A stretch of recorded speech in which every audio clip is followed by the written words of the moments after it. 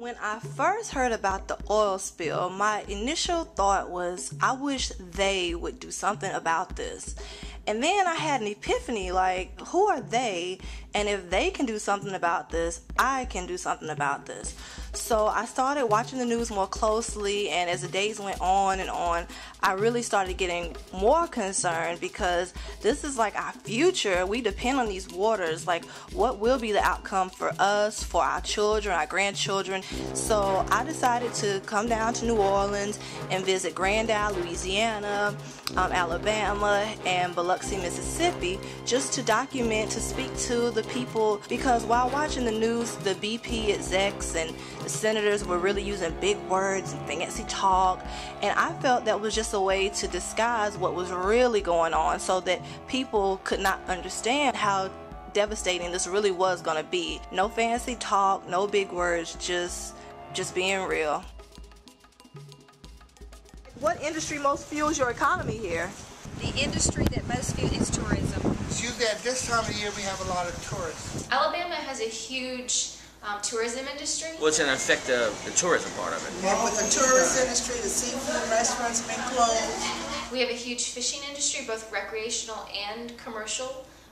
We are farmers. We have a big agricultural industry. And they also go down to Grand Isle, they go down to Venice, they go down to southeast Louisiana. But their first stop normally is in New Orleans. So if they're not going down to do any of the charter fishing or any of the stuff they have in southeast Louisiana, then they're not going to stop here.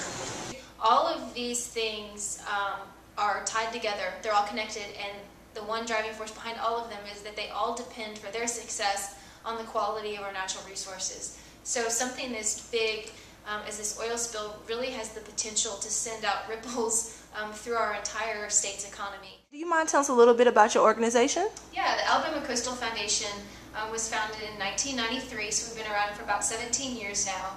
We're primarily an environmental education and habitat restoration organization. Your name? Herbert Guillot. Herbert Guillot, and your location? Grand Isle. I'm Connie Rocco. I'm the president of the Harrison County Board of Supervisors, and we're here in Biloxi, Mississippi. Voodoo Barbecue and Grill, and we're located at 1501 St. Charles Avenue. In New Orleans? In New Orleans, Okay. Louisiana. And how many years have you been in business? They opened up in 2002. 2002? How long have you been living here? Off and on for 20 years. I've lived in Mobile now for about 8.5 years. I have lived here for since I was 18, I would say about 35, almost 40 years. How was your business affected by Katrina? Well, I think the South Alabama community, particularly areas like Bayou-La-Batre and Coden, were really hit incredibly hard. And they didn't receive as much press as some other areas. I think we all suffered on the Gulf Coast. They in particular did. I've been working here 2 years. 2 years? I used to work at another restaurant before Katrina, but Katrina took that job from me too.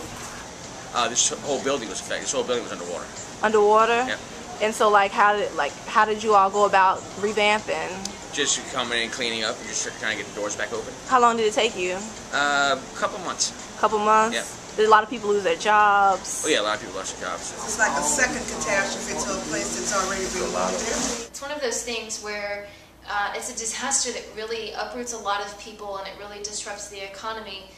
But in some ways, it forces people to move towards a challenge and to face a challenge and to come together as a community. So how has your business been affected? Well, it's been incredibly tiring. Right now, at this time last year, we were busy. Never had time to come out here and talk. Okay. Because it was constant business over and over, all day.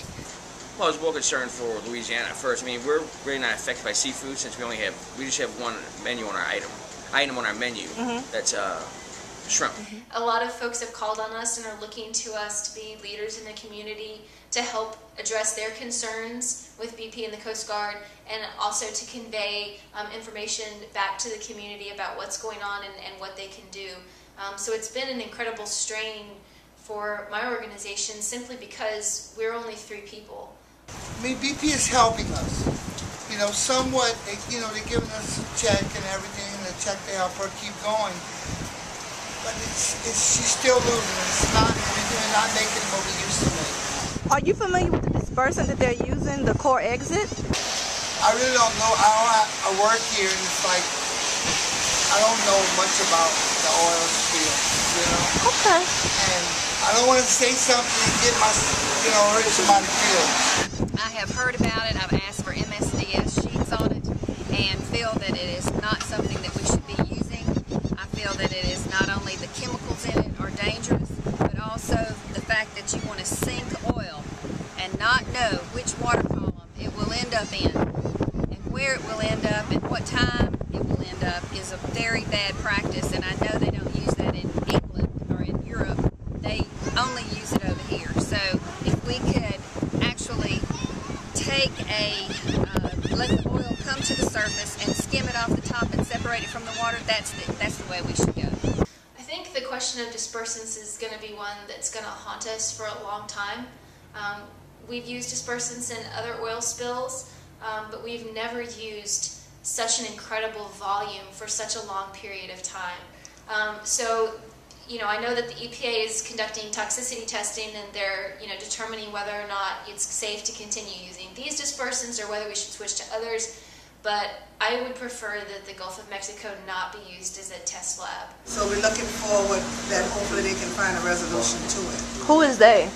BP and Rich white people. and whoever comes together, all the grapevines that come together to find a way to stop that oil. When folks started realizing that the oil was going to impact our shores, they started calling our office, among others, in Alabama and across the Gulf Coast, wanting to get involved in some way, wanting access to information, wanting to know what was going on, and most importantly, wanting to know how they could help and how they can get involved. Okay, so have people been coming in asking questions? Oh yeah. Yeah, especially when it comes to if they ask strip, they ask where to come from, stuff like that. So we started collecting all of this contact information, thinking we need to find a way to get these people engaged. And so that's what we've been working on. Oops, sorry, it's probably one of them now. We've been able to implement one program right now on the ground, which is called our Volunteer Field Observer Program. We've got about 270 people trained. They go out on the water at least twice a week, and they assess a mile-long segment of shoreline. And they look for the quality of the shoreline, and they document the quality of our shoreline. Yes, I've contributed with what I could, which is prayer. With prayer? Prayer and positive thinking that the great minds that come together will be able to resolve this issue. If you could say something to BP, what would you say? Clean it up. Really, that's about it. You know what? My dog, I have a dog that's been with us for 5 years, and she loves to go walk on the beach. She run on the beach, she run in the wind. Now I can't even go walk her on the beach.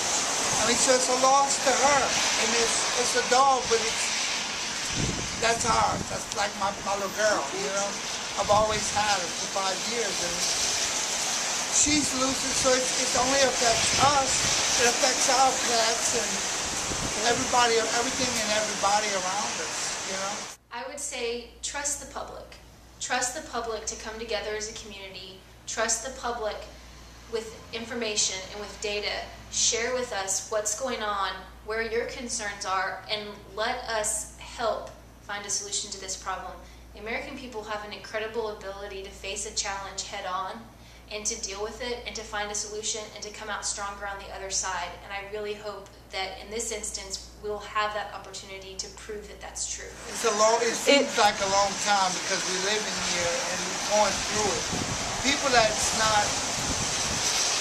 don't live down here, it's got to be different than we're actually down here having to deal with it. No, I understand. Life is changing. Everything is changing down here. I understand. Just in 70 days. 78 days is a long time for this oil to still be going. And it really does affect everyone.